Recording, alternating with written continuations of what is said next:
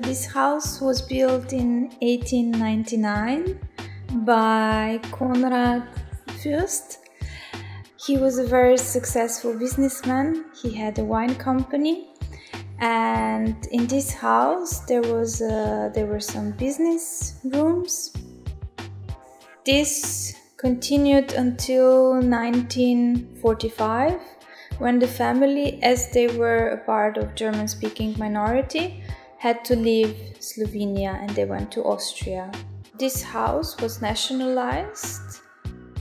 After Slovenia got independent, there was a possibility to get the property back, so the house and the vineyards.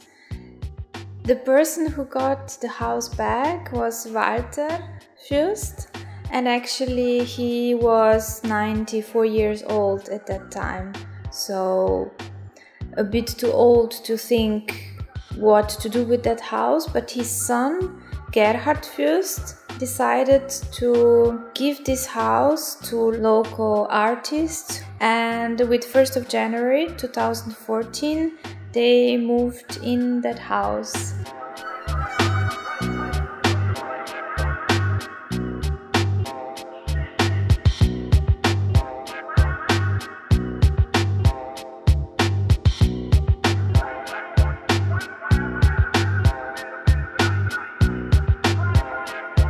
Some people said, again, we need someone from outside to tell us what to do, because they see the Fürst family as foreigners in a way, even though they lived here and they were born here.